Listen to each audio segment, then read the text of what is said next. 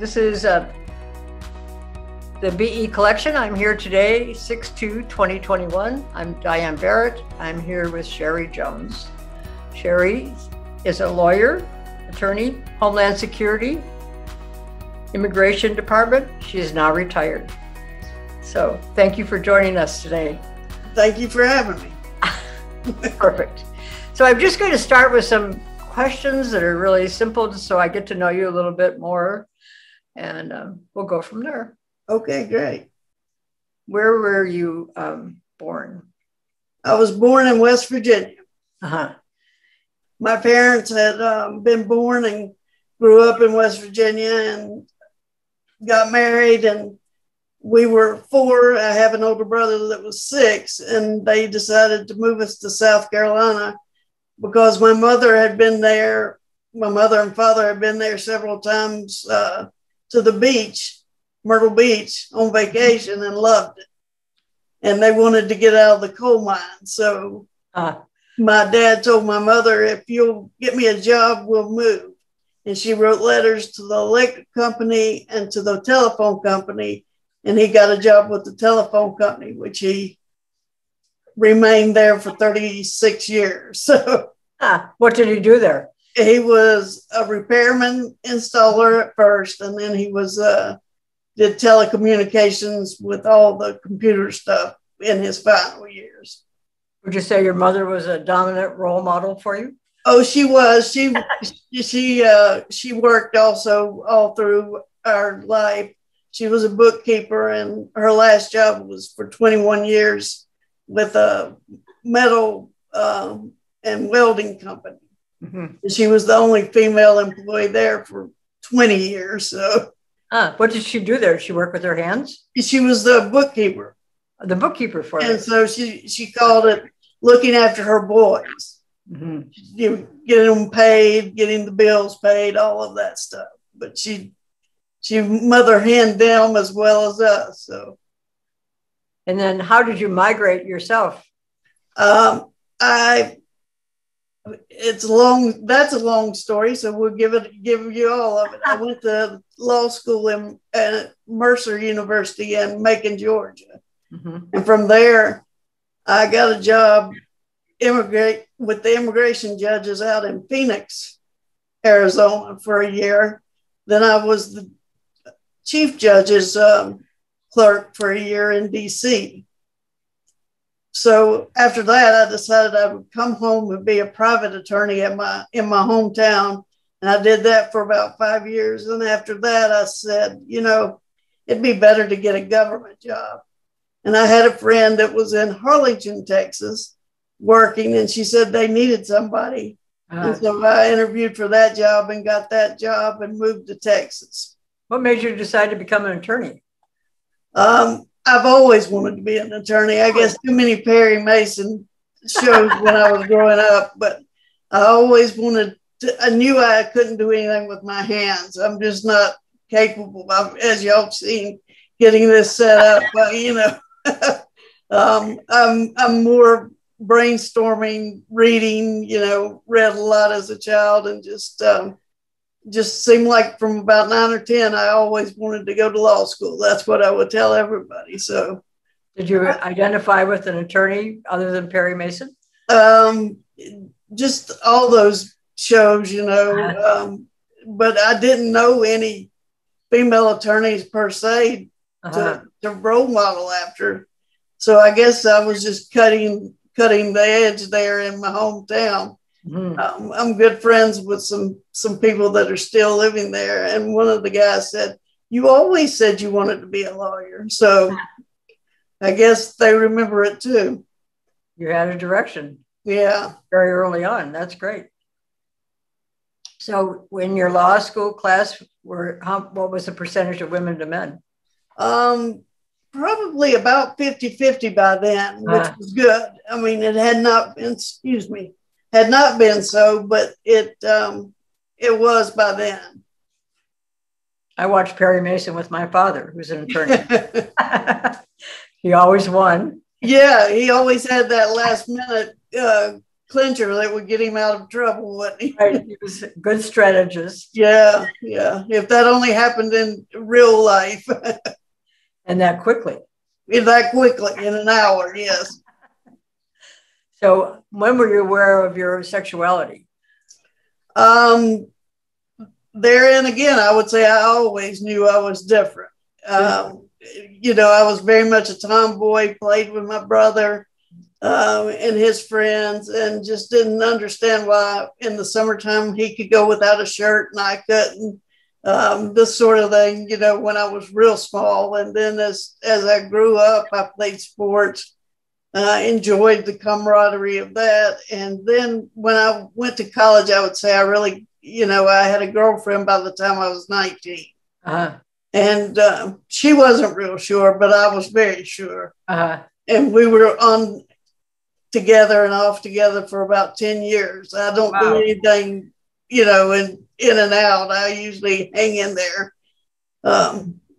Cheri and I have been together now 25 years. So it's, congratulations. You know, yeah, I stay with somebody. You work it out. I try to, yes. Mm-hmm. And she's been the love of my life, is what I found finally. It takes a while, doesn't it? It does. Mm-hmm.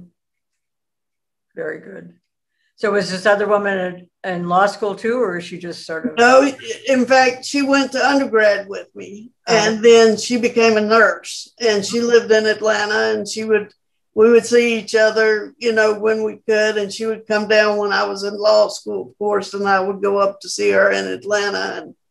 And she continues to work as a nurse, but probably the worst thing about that whole coupleship was after we broke up, she married her psychiatrist.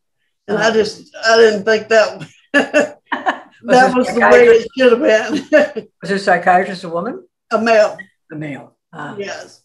So, you know, in fact, her mother said, he's an older gentleman, and her mother told her, said, well, I wish you would have just stayed with Cheri versus RJ. So they were aware, even though they didn't talk about it a lot either. So.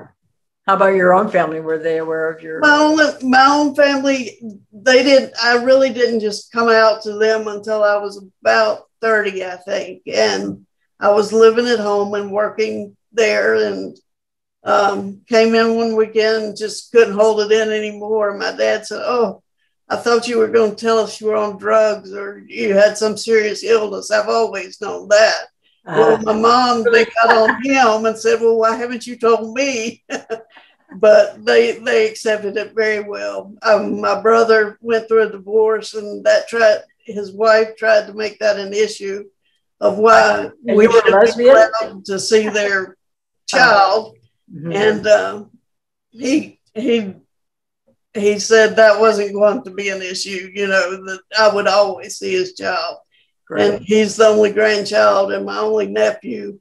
And so to this day, he adores us, you know. He would rather come see the Texas connection as anybody, he calls us. So. Good. So then your family accepted you. That was great. Very much so, yes. Do you think that there's since our goal here is to record the past and inspire the future? Sure. Was there any particular way of coming out to your family that you would recommend? I would say do it as early as you can, you know, and just because they usually do have a sense that you're different, right. You know, I think. And I just think you holding it in is not doing anybody any good. And you have more time than to everybody assimilate to what's going on, you know, and they adored Cheri. So I brought her in right away, you know. It wasn't like we were going to wait around and introduce her when they came to Texas. I took her to South Carolina. And they just immediately fell in love with her. And the only problem they had with her was her name was Cheri too. So they had to call her Smitty. So I'm Cheri and she's Smitty and Andrews. Oh, really? Okay. Yeah. Good to know. But talking about coming out, one of the funniest things that has happened, and I think would be inspiring to others, is I went through undergrad from 1981 to 1985, and you'd think, well, that was a pretty, we were coming on out by then. Mm-hmm. And it was a small liberal arts school in South Carolina. And we have just recently talked with 5 of my friends that we remain real close with. We call it the firm. We get together once a year, and none of them are lawyers, but they revolve around when I go to my bar convention. They come too. And we were sitting there talking, and this past year, before the COVID stopped us from going, and they said they knew that I had a special relationship with Kim, but they didn't know what to call it. Mm-hmm. And that just struck me. I was like, well, it wasn't like there was no one gay around at that time. And they were just that hesitant to put a label on it because they didn't want me to feel different. I think it's still difficult. It's still difficult. Right. Yeah. But I thought that was unusual that they just said we didn't know what to call it, but they accept me, and again they accept Cheri. You would have thought she went to school when we did. She's a good bit older than us, but no, she knows all the Presbyterian College stories and all the fun things we did. So she's one of us. She's very sharp. Yes, she is. How about in your occupation? Did you experience any bias or? The judges always referred to you when I first started practicing law as little lady, or that sort of thing. You were still wearing skirts and dresses, and pantsuits weren't allowed till probably I was in practice for myself.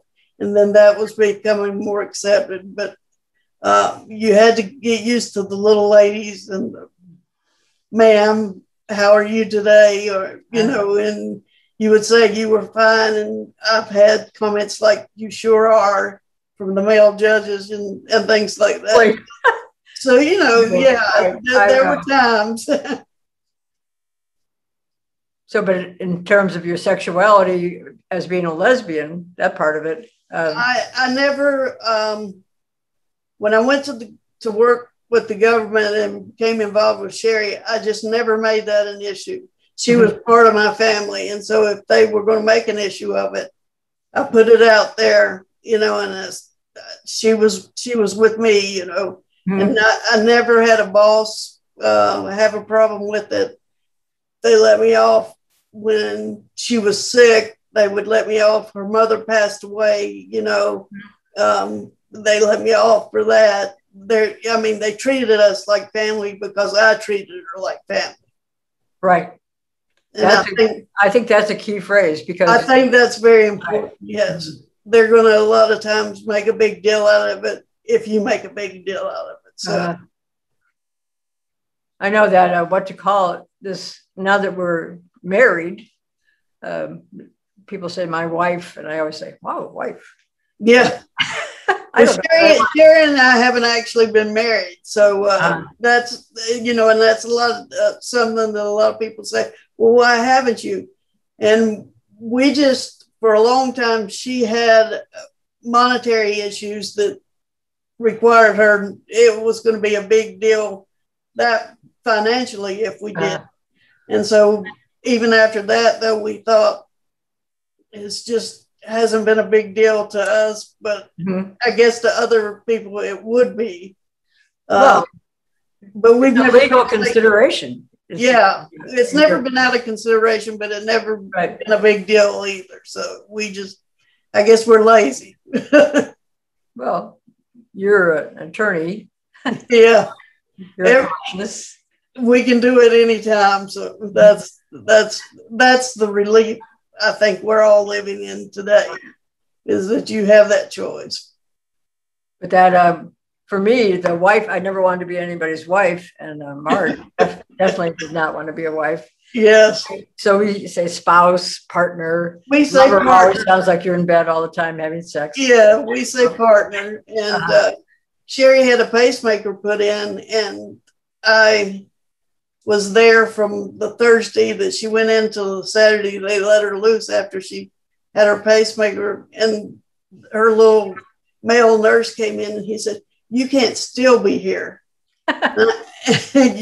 No one stays that long. So trust me, I'm not leaving. I said, "Well, when you love someone, you don't leave them." Mm-hmm. And he said, "Ma'am, I'm looking for a husband or wife like you." So that just kind of summarizes our relationship. She's there for me and I'm there for her. So what a gift. Yeah, it has been. Mm-hmm. So if you were to look back and think of a person or a situation that really made your direction clear to you, does anyone or any situation come to mind? Probably later in life, I went to basketball camps and that sort of thing.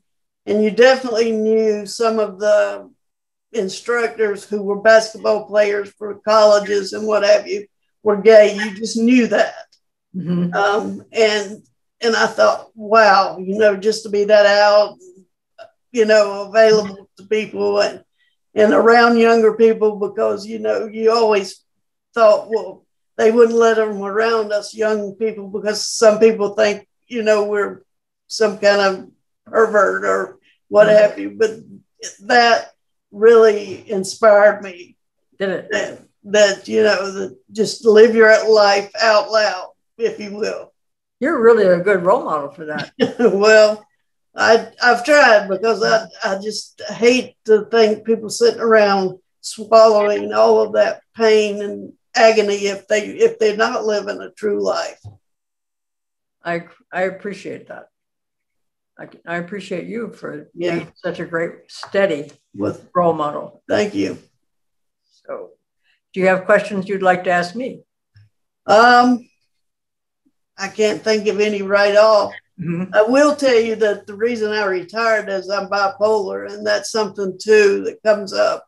Mm-hmm. Not necessarily with my sexuality, but I've run into a good number of people, both heterosexual and homosexual, that suffer from that. And that was something that was really hard for me to deal with when I retired. It felt like I was giving up. And since then, I've really had to deal with about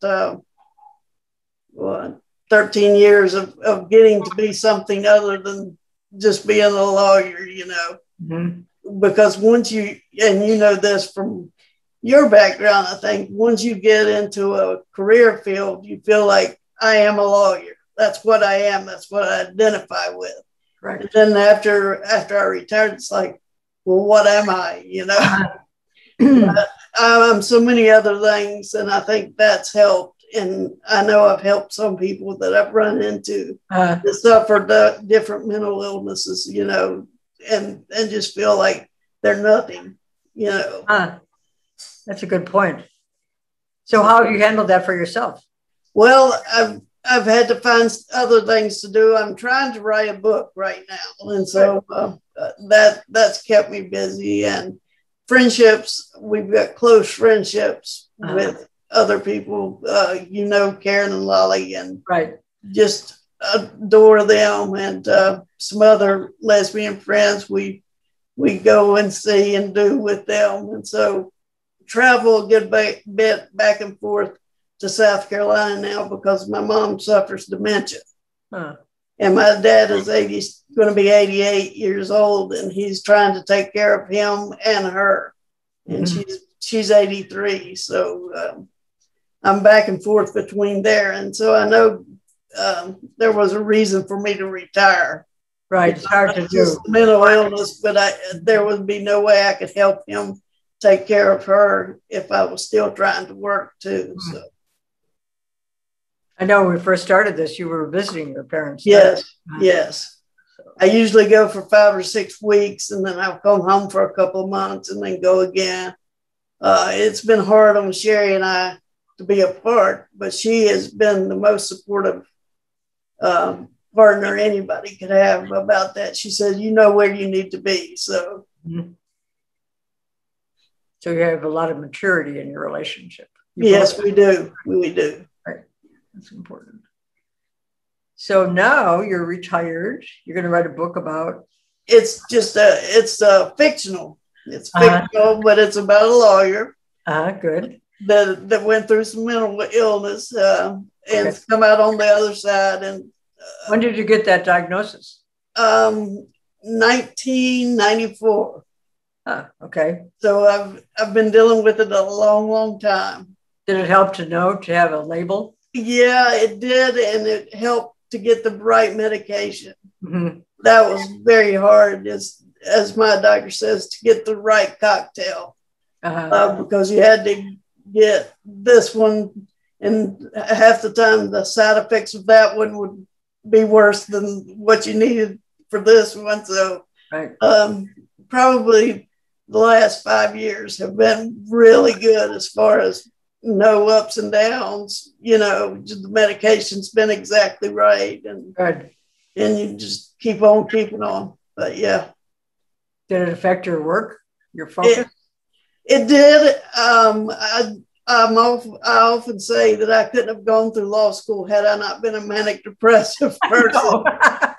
You stay on a mania as long as you can, and then during the summer you just rest, so you could go into a low. But it did. At the end there, I had a hard time sleeping, and without sleep, you can't get up and go and do what you need to do. So, what was going on that made you seek help in the first place for it? I had just gotten to the point where I would be in spells where I could not rest, and I would take. This was while I was still practicing in my hometown, and I would take in like hundreds of cases, and then in 6 months, I'd be to a point where I didn't even want to get out of the bed and go to the office. So I knew something was wrong. And I sought out help. And then they were helping me on the depressed side, because that's when they would see me. When I was in a mania, I didn't need help. So finally, I read the book, A Brilliant Madness by Patty Duke Austin, and diagnosed myself. And I went into the professionals I was seeing at the time, and I threw the book down and I said, this is what I've got. This is me. And they said, well, how do you know? And I said, I read it in a weekend.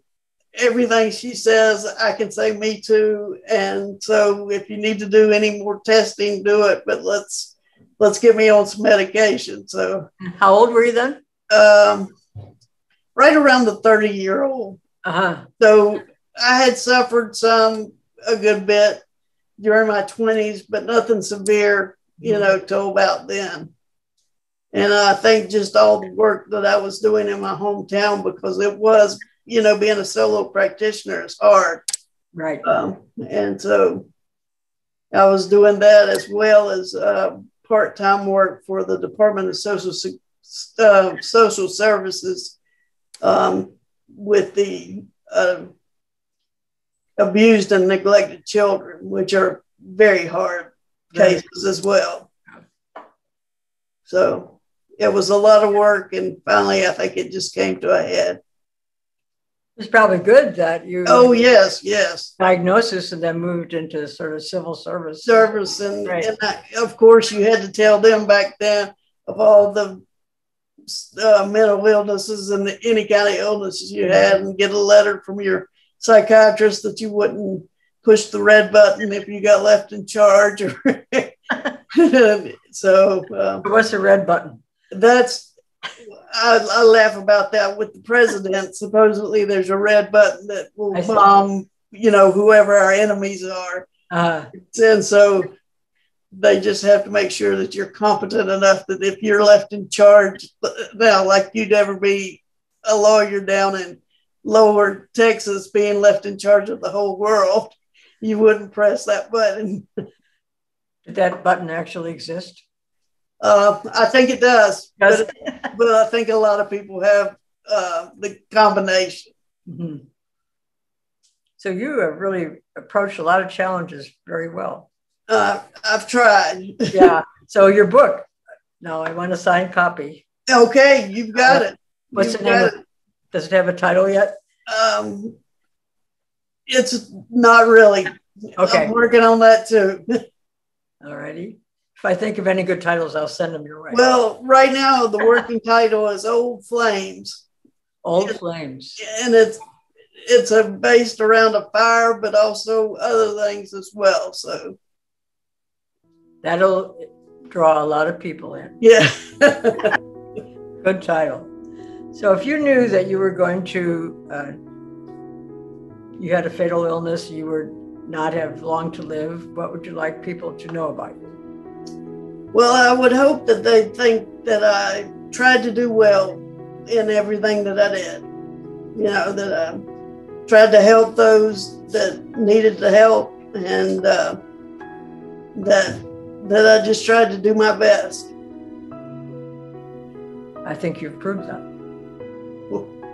Well, that's nice of you to say anyway. No, it's been my pleasure to meet you. You too. You come to Los Angeles, we'd like to see the Cheris. Okay, yeah, that's a given. And if you come this way, please feel like you can stay with us. Were you, this is Marge throwing in a question. She wanted to know if you were an assistant in the Supreme Court. No, I was in the immigration courts. Right. Both times. So yeah, I didn't get that high. I did go to see a case be tried once in the Supreme Court. That was a thrill. I bet, huh? It was a real thrill. Yeah. Ruth? Yes. You did, huh? Yeah.